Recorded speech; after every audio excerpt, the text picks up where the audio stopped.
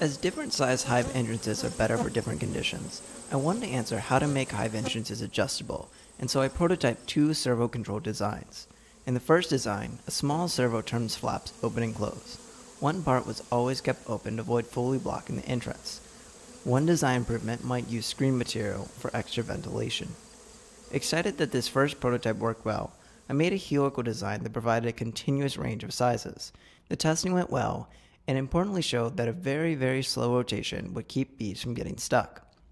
Designs like these could help colonies by automatically adjusting depending on factors like temperature, humidity, sunlight, time of day, season, or hive weight. For commercial beekeepers, perhaps the entrances could fully shut during crop pesticide treatments based on a remote controlled setting.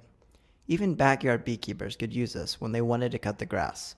When technology starts to reach beekeeping more and more, designs like these may prove useful.